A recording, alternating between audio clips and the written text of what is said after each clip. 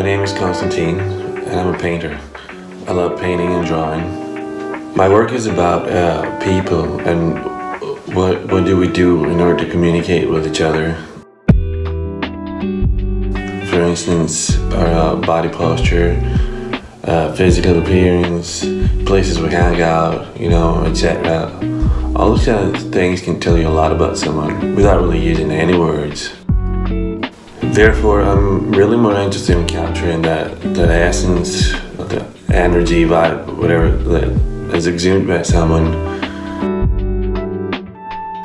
So my portraits are versions of people, not actual representations. It's sort of what those people remind me of, than what they actually look like. So the way I go about producing the portrait is by memory, imagination, instinct, and picture references sometimes, if I'm not very familiar with what the people look like. Therefore, I don't really feel like I need to have someone sitting for me, but I could do. I also like inventing my own characters and giving them stories.